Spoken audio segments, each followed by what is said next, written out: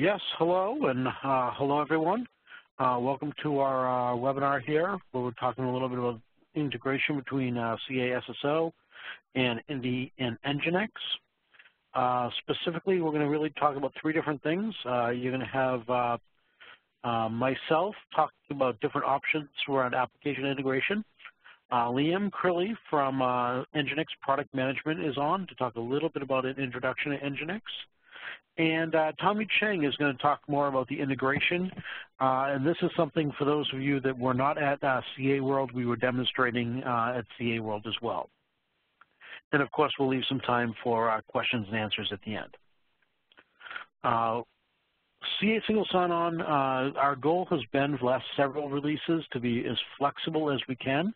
I think most people understand CA single sign-on works with agents.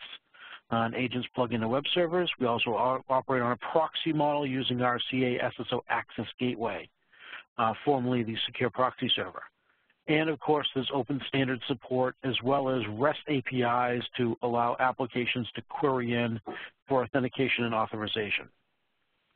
As part of that flexibility, in 12.7, we added OpenID Connect support.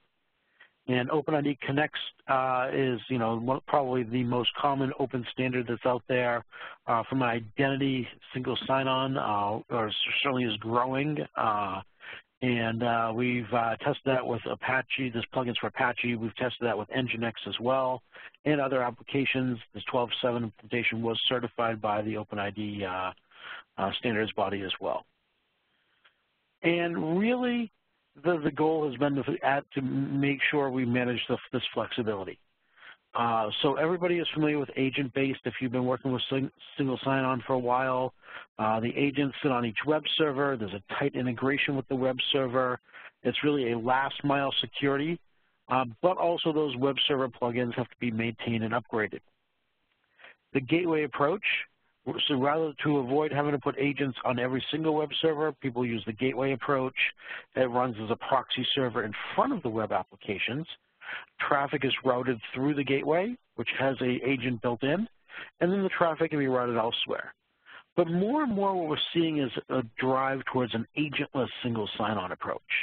That's really sort of the industry trend, is to move more and more toward trying to do open standards without having to deploy agents. And that is the approach that we've really taken for the NGINX integration that we're going to show here. The integration is built upon using OpenID Connect. It's using then the native security inside of NGINX once NGINX understands the OpenID Connect token. And with doing that, there is nothing that you have to install from CA actually on the server. And the nice part is there's nothing slowing down the NGINX platform either. Now, for those people that still want to use more of a traditional approach for single sign-on, we certainly can put this single sign-on gateway in front of the site, in front of an NGINX server.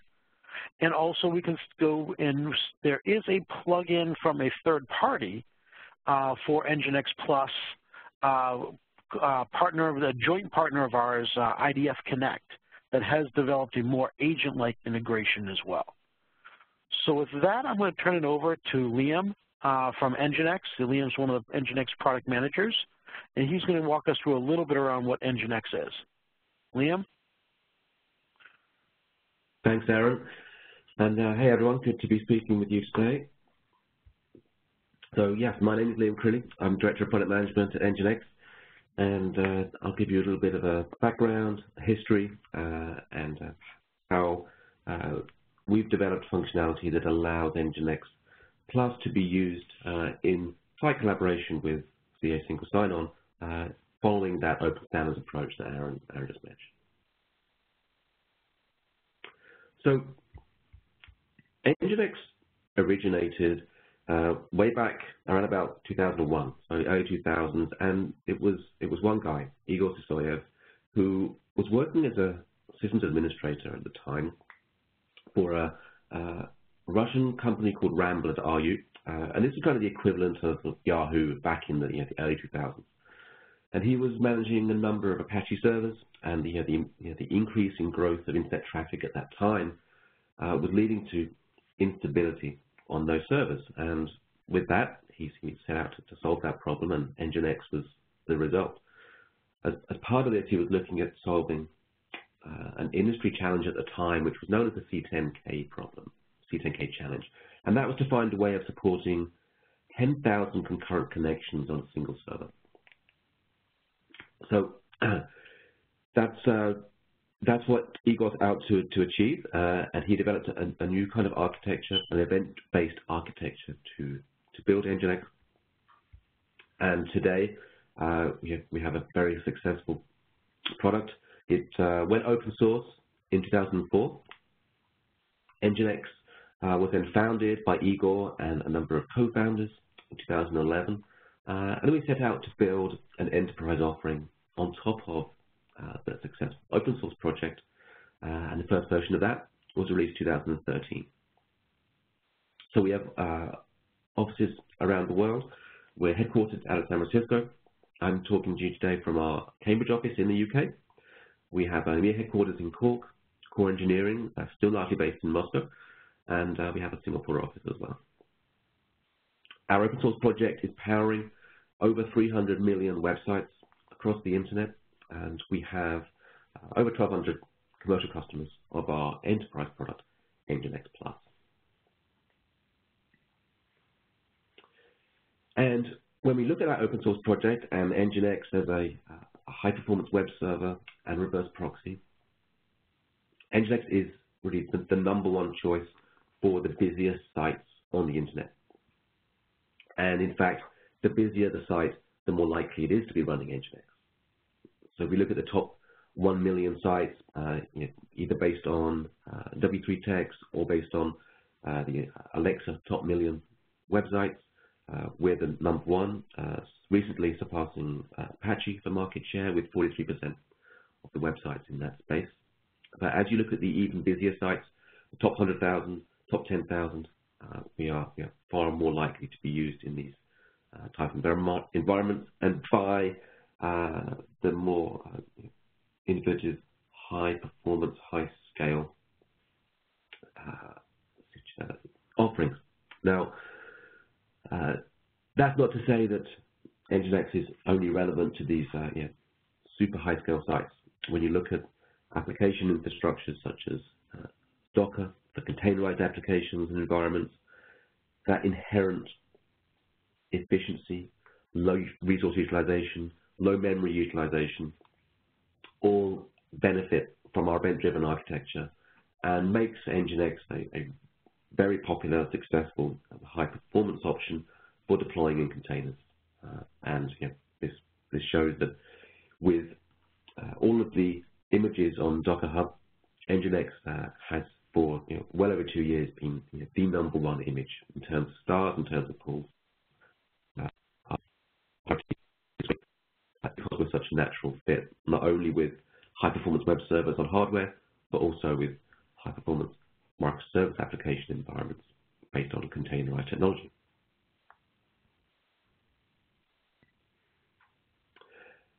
And so, on the back of the success of the open source project of NGINX, we developed NGINX Plus.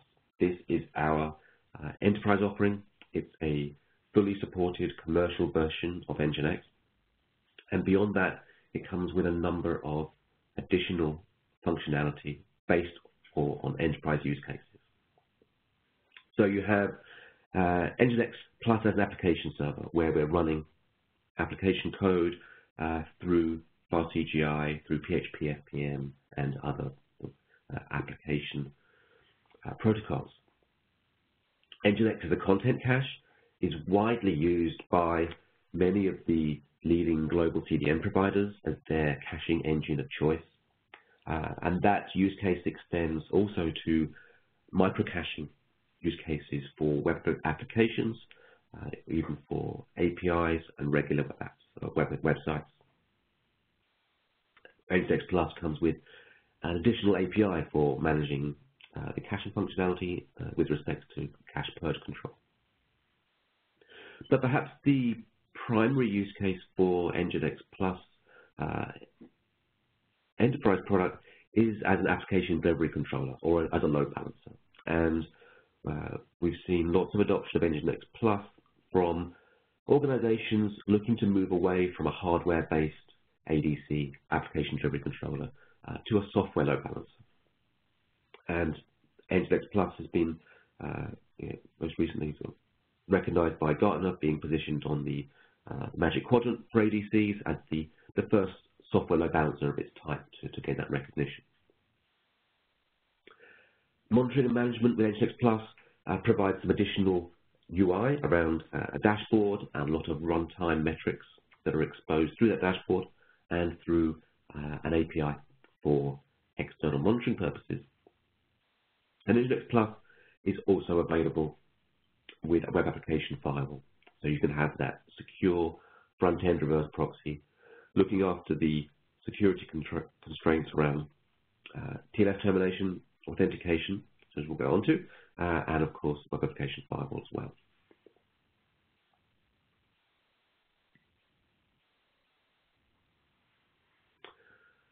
So I mentioned Gartner already. In the interest of time, I'll move beyond this, but we are seeing lots of interest from this software-only approach to load balancing, and as organizations move to a more adaptive, sort of, as Gartner calls it, Mode 2 IT operations, NGINX and other sort of open source platforms are gaining lots of popularity.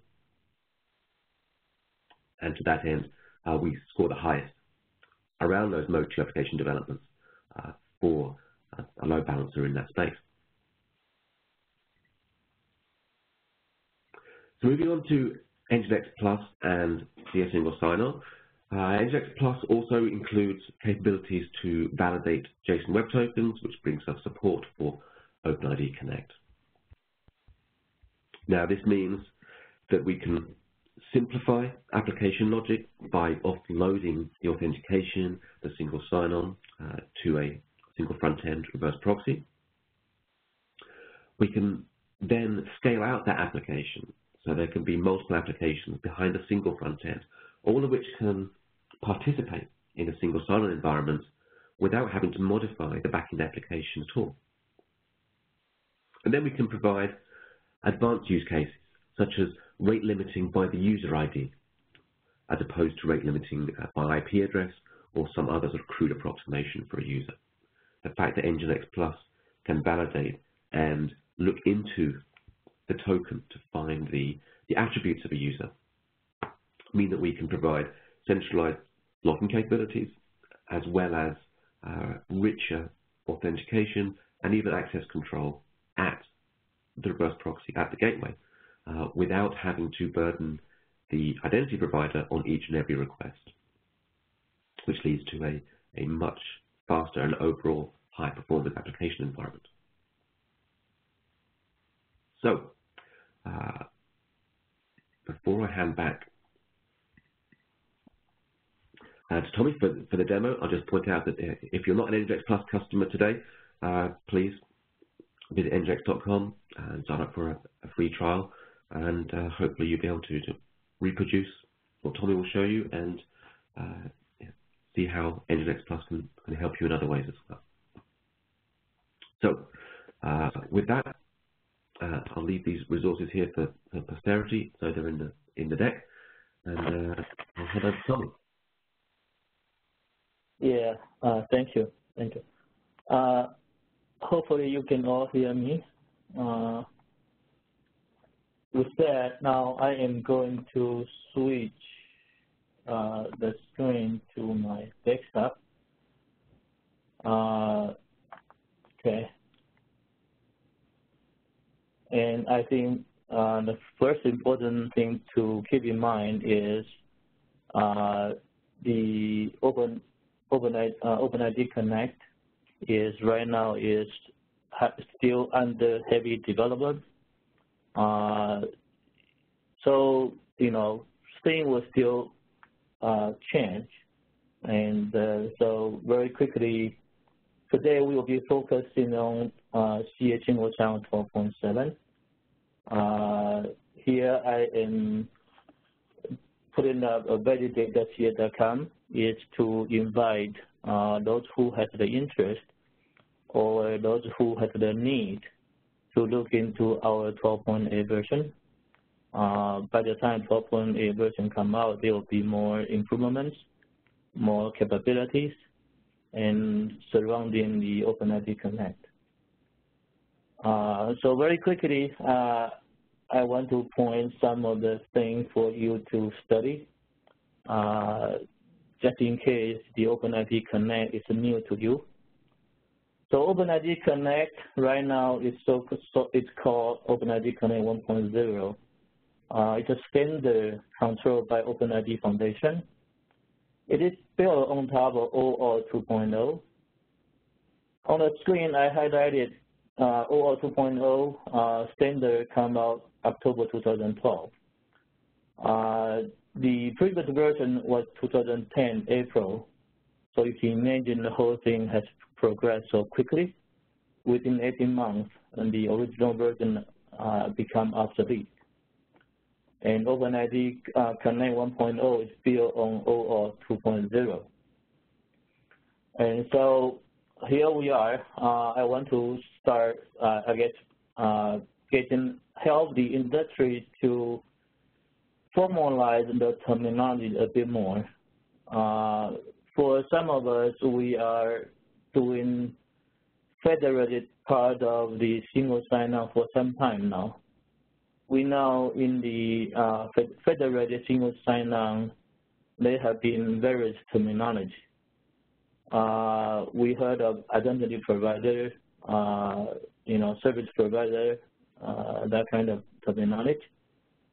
With OpenID, it seems to me the industry is now leaning toward using the OpenID provider, or OP, and the reliant party for the consuming side. So as I pointed out earlier, 12.7 is the current GA product. With 12.7, we are a certified basic OP. With 12.8, we are now working on to become an RP. And so, for my personal opinion, over time, the OpenID Connect may be replacing SAML2, which is at its prime today in the federated single sign-on. But OpenID Connect is addressing not just federated part, not just web single sign-on, but also other type of mobile device and other type of, maybe the so-called single page app. So by that time, SAML2 will be a bit heavy. And so with enterprise, people want to simplify things. And we all know this is not 10 years or 20 years ago when people were focusing on how to support, a very complicated enterprise implementation. People now want simplification. So that's personally how I feel about OpenID Connect and how you may have the chance to replace SAML2 in the future. Okay? So I don't want to spend too much time. So first, I want to quickly show you a number of demos. Each one is attempting to show you how the NGINX Plus OpenID Connect would work. Just like, when you're learning, step one, you say, okay, if I click on a basic protection, when I click on it, you are going to get a 401 authorization required because we do not have a JWT token that particular authentication module need. So that's just that. You are going to see a 401 authorization required, and you are going to see more information on the web. The NGINX Plus basic or JWT protection is actually support authorization header, query string, and cookie. And these are, in a way, the state of the art for HTTP protocol. These will be the three ways you can help from the standard point of view, to allow a middleware, in a way, middleware to help you protect a website. And today we will be focusing on the cookie part. Okay. Again, there are more online documentation you can find. You can just go to Google and you will see more resources. So the first one we saw was when you do not have any kind of identity, you are being prompted with a 401 error. And so the next step is, now what do we do? So here I have a specific login form. So on this page, my purpose is to show you, again, why you care about this OAuth 2.0 I mentioned earlier, why you care about OpenID Connect 1.0, because you need some, I guess, knowledge on those particular two things, so that you understand how you work, just like you understand how SAML2 works, or even longer the SAML1 works. So with OpenID Connect, you need to understand there's an idea called client ID. There's a concept called scope. There's a service URL called authorization endpoint. There's another token URL. That's the next token URL. So here is a simple application. What I did was I presented this form, and if you go to your provider, OpenID provider, then you will be able to find information like this in order to enter them here, and then you can do a login. So when you do a login, it will cause it's going to send you over to CA, single sign-on, and where you have a standard web agent, because in this case, CA single sign-on is the provider, and being a provider, you still have the responsibility to authenticate the end user. So what I'm going to do is use my CA World system, so I can just log in using the same installation. So again, this will be your standard CA single sign-on login form. Oh, okay. I guess I didn't have the password correct.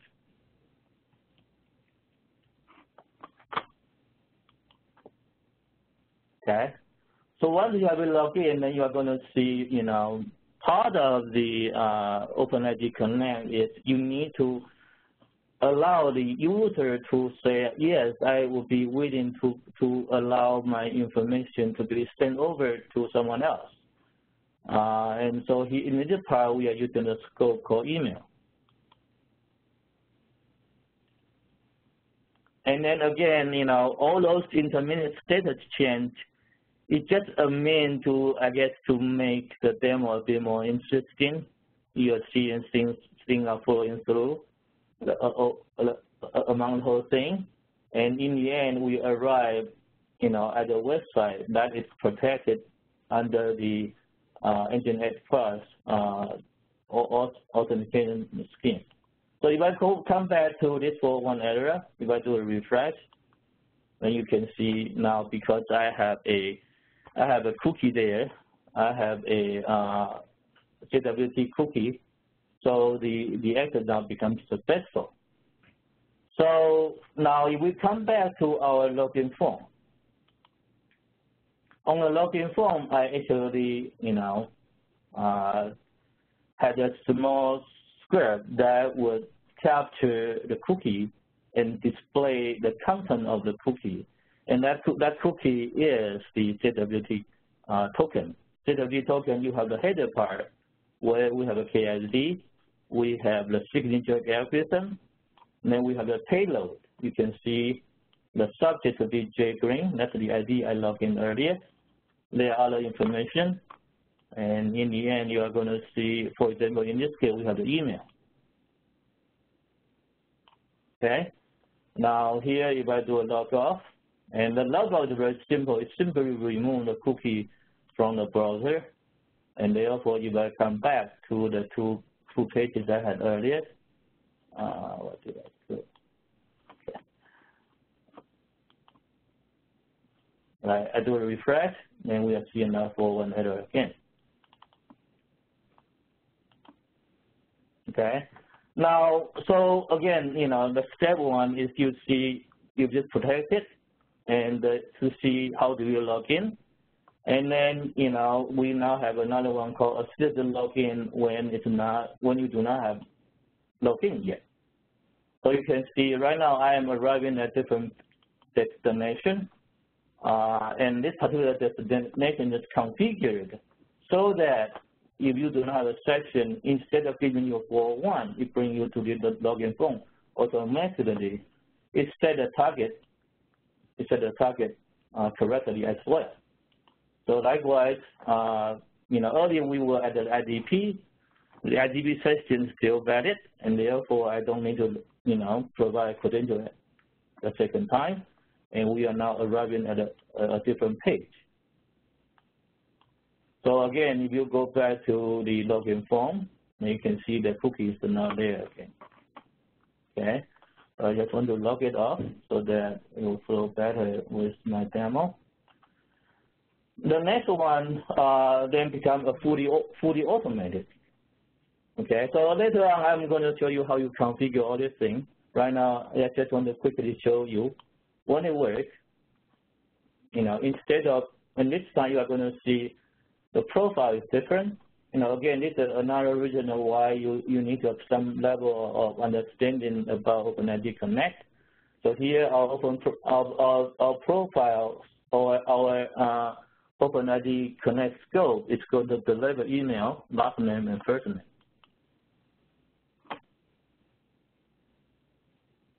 And then here we are on this page. And on this page, I have a proxy version. So if I click on all the headers, you can see my last name can be delivered using the HTTP header, first name and email, and certainly I'm preserving the host name as well. And this particular thing is a JSV page that is hosted on a Java application server, a Tomcat actually.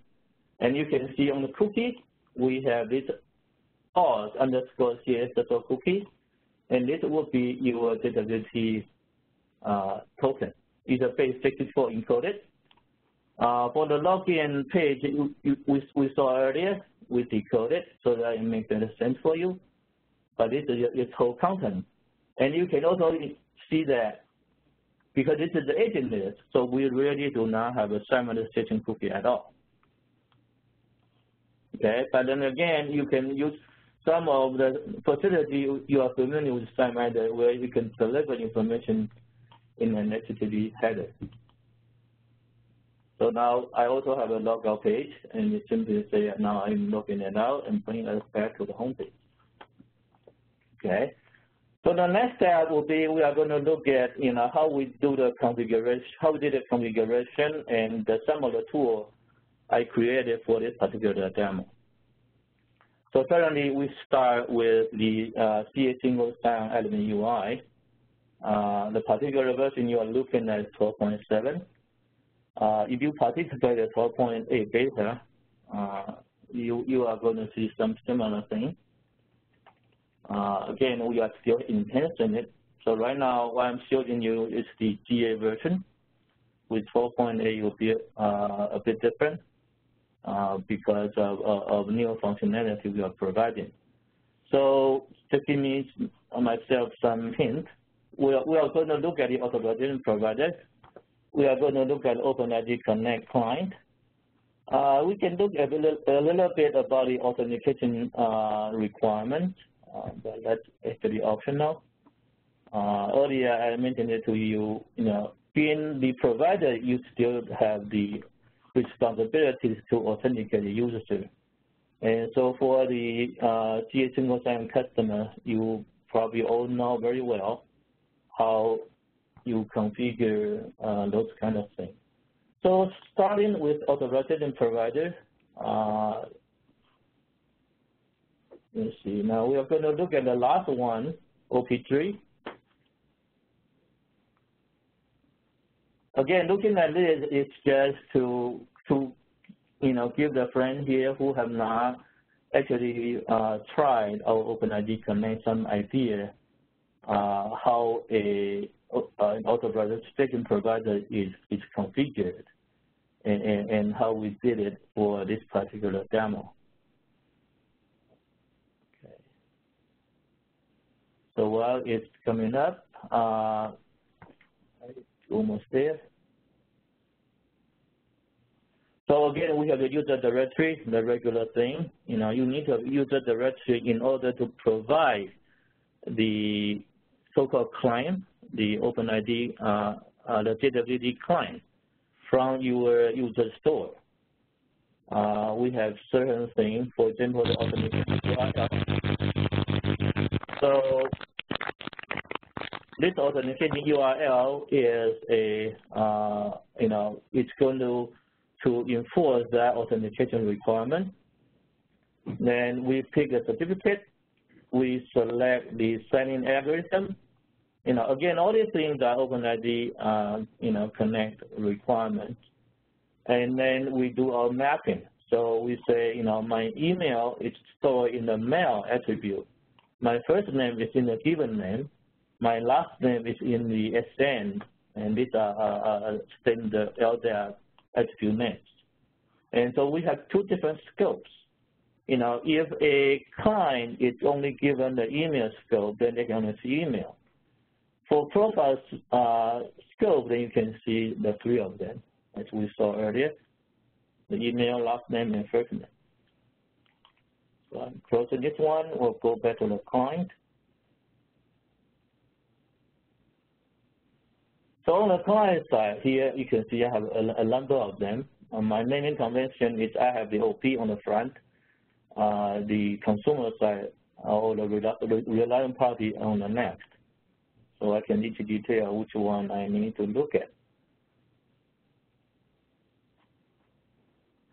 And again, it's just a naming convention. Here we selected our OP3 as a provider. When you have it selected, then you have the scopes that are available to you, from administration point of view. Again, this is 12.7. This screen will change a bit by the time it's 12.8. With 12.7, we are basic OP certified. So we support authorization code flow. And we allow you to send the user information in the ID token. Now, because of this, then we know once we get the ID token, we do not need to go back to retrieve something like first name and last name in the scope. And we now have the we need to also configure redirect URI.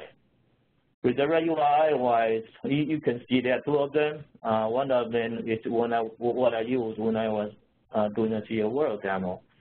And this time I purposely changed the name so that you actually see there are different domain names, and therefore it's still more obvious it's a federated single sign-on, as opposed to you are within the same login domain. So that can be very different.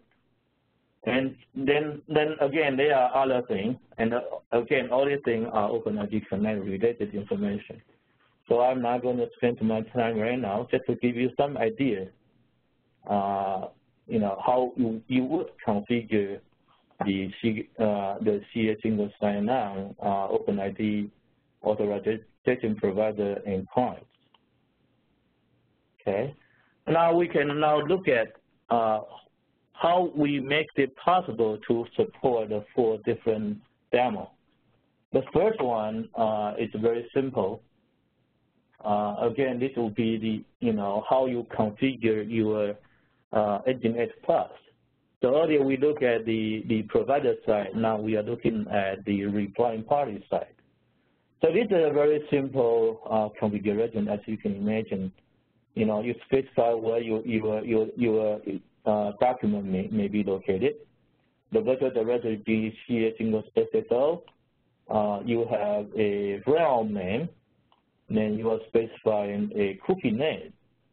In this particular fashion, again, don't Don't ask me why it's named in such a way, but it is what it is. And then, important part is we do need to have a key file. A security token needs to have a way to ensure its integrity. So in this case, with OpenID standard. So this URL I copied from where we had it earlier when we were looking at the client. And so it is on the provider server. When you click at it, it's going to show you a CWK file. And so what you need to do is take this content and then store it in this location. Certainly, you can name the file name however way you want, but you do need to pick the CWK file from the CA single sign-on server. Again, this is a standard file. Within this file, you have public key. So here is a very funny, interesting thing. All these things represent the public key. And the public key will be used by Internet Plus to verify your signature, and therefore this particular that particular token is valid. And it also has a expiration time. Right now, I configured to be 15 minutes, and therefore what it means is your session will remain valid for 15 minutes. 15 minutes later, the intersection or the configuration will then restart the whole single sign-on process. And therefore, for those of you who have more experience with CA single sign-on, then you may want to configure your provider in active timeout to somehow match up with the expiration time of your ZWT token. So that's the one we saw was the simple one. Now the next tab will be for Internet Plus. The tool has a capability to allow you to intercept the 401 error. So when you detect 401 error, you can say, oh, okay, instead of just complain about 401 error, you can say, why don't we send the user somewhere else? So this was my second assisted single sign-on demo, where we say, oh, go to this particular URL, and you are going to supply the original request URI, and therefore that particular login application will take over, and you will then replace the request URI in that target field. So you can see we are setting variables. We are using to redirect. And you can see this facility are also much simple. There's no complex programming, rather just a simple configuration.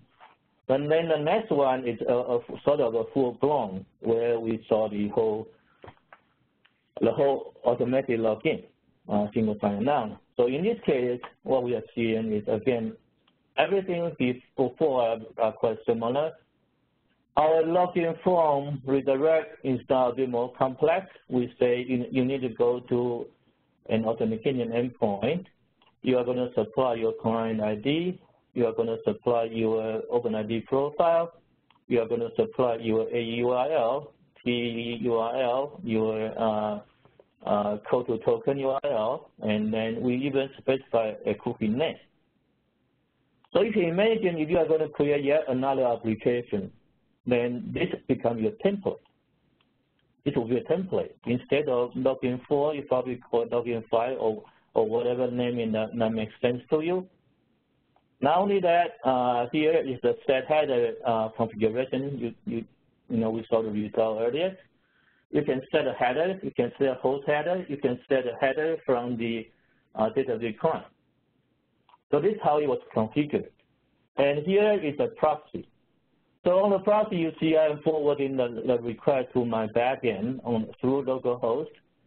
The particular application server using the port 6080 go into application hello world, and it actually display the header page we saw earlier. Okay. Then deployment. So in order to get some of the things done, I think very quickly, I just want to talk about earlier on the screen. You probably saw, OpenID.jsp. I think, to I guess ensure the integrity of the CA implementation, and we'll probably call it OIDC.jsp. It's a simple modification, really. I mean, nothing major. It's just a query parameter need to be adjusted. Now, the more important part is really the redirect URI and files. And files will mean here I'm going to show you only a partial script to highlight the point. With OpenID Connect, you need to have a concept called redirect URI.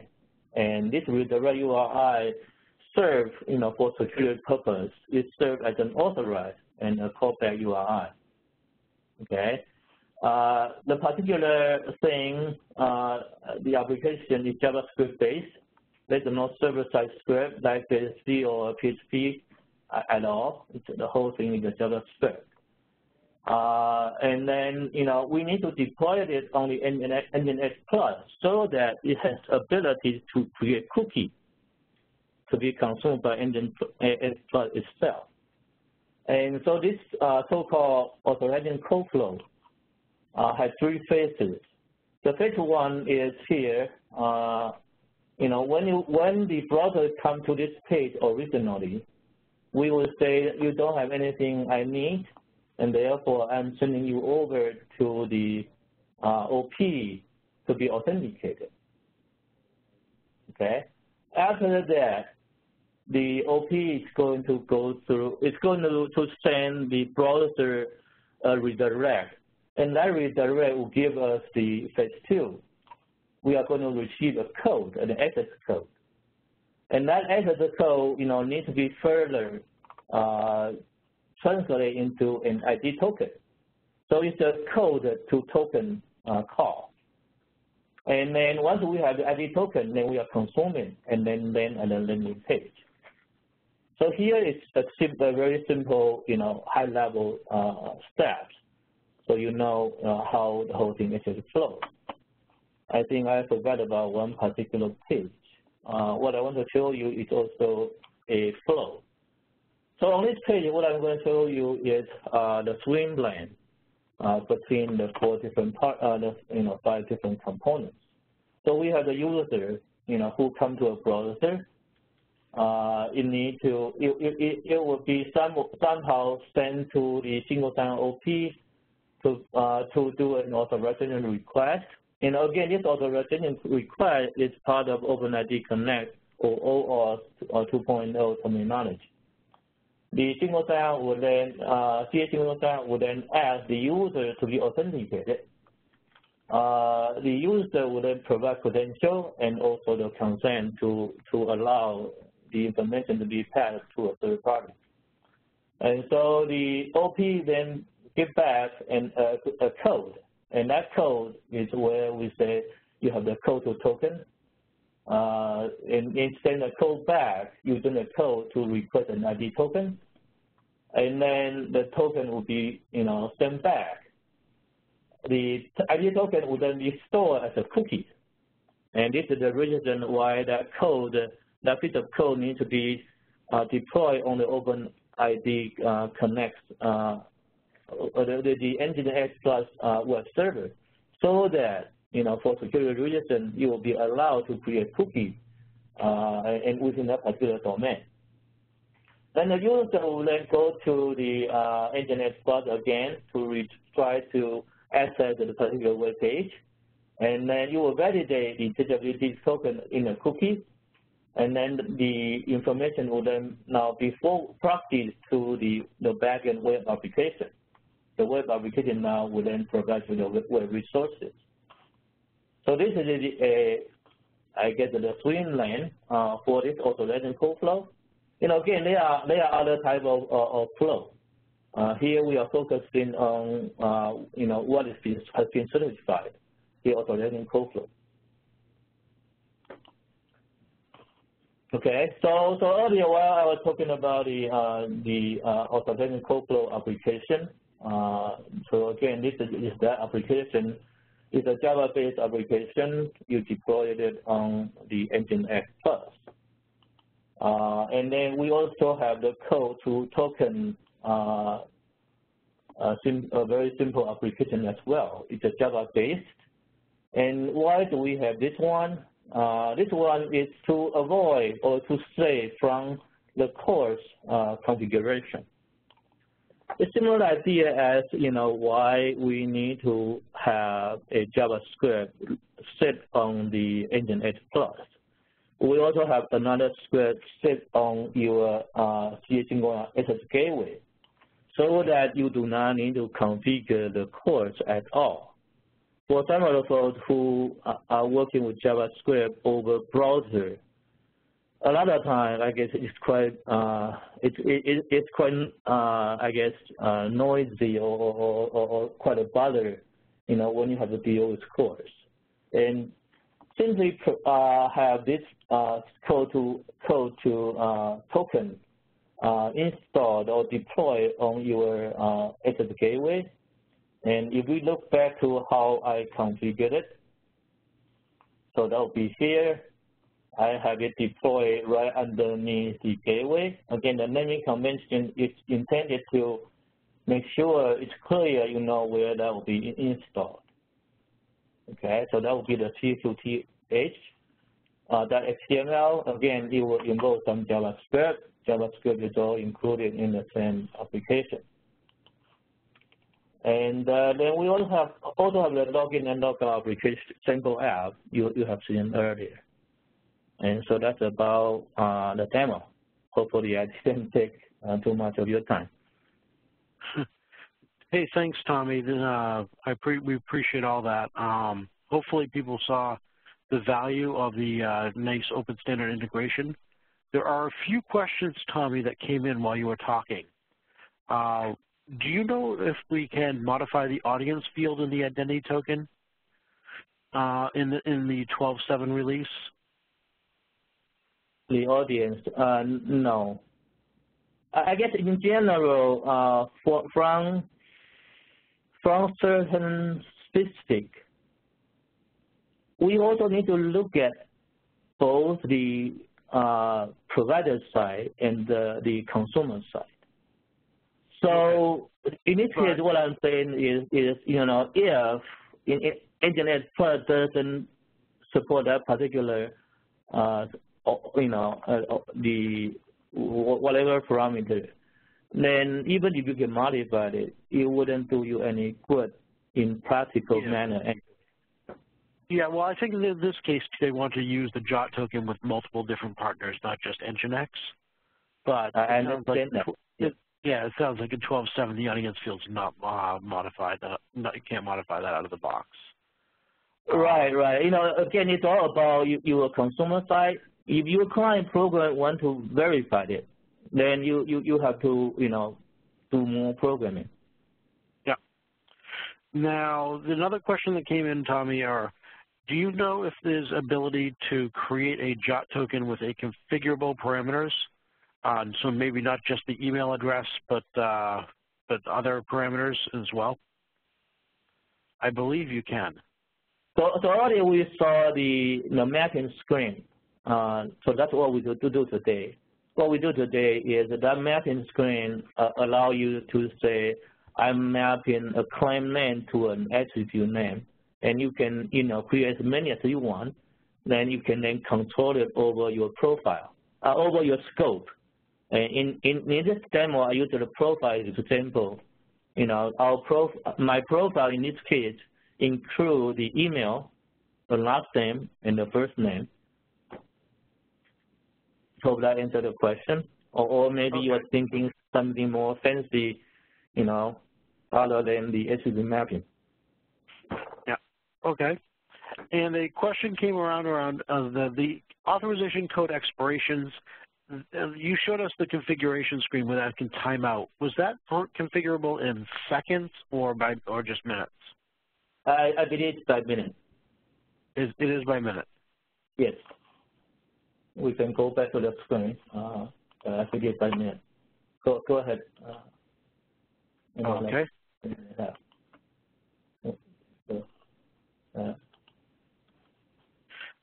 There's a question that says, is there an OpenID Connect feature roadmap for CA SSO? It'd be nice to have an idea when additional OIDC capabilities will be available on the product. Herb, I'm not sure if you're still on, but to that one, there is certainly additional OpenID Connect features coming in the next release, the 12.8 release.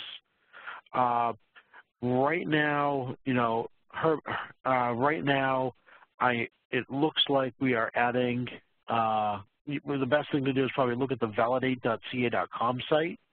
There is actually pre-release versions of that are actually out there that have some additional functionalities such as refresh tokens, PKC support, and some additional items there. I'm probably not making them identifying all of them. But you know, certainly the best thing to do is take a look at the validate.ca.com site to see what's being developed for the next release.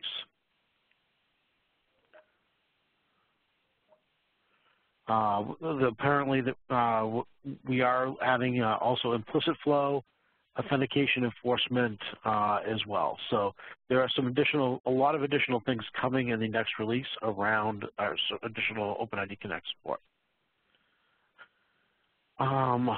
Let's see, what other questions do we have here? I have a comment about the time for the being just in minutes being a little bit too granular, the request for seconds. The best recommendation I could say there is if you certainly feel that you should be that granular to the second, and I'm not going to disagree with it. The recommendation we go to our community site and create an idea. And certainly, you know, that'll be heard. Other than that, I'm trying to see other questions that are here in the question pool. I don't see any that are unanswered. So what I'll do is I'll say hopefully you sort of get an insight a little bit into our integration, CA SSO, do an OpenID Connect. A lot of value, as Liam pointed out, with doing OpenID Connect into NGINX and not requiring an extra module or plugin to be installed in the server as well. So, you know, hopefully here this has been informative. And like I said, if there's if you want to see any additional things, the validate.ca.com site is a great way to see what's coming in the future. Thank you very much. And thank you, Liam. Thank you, Tommy. And thank you, everyone, for attending. Thanks a lot. Thank you. Thank you, everyone.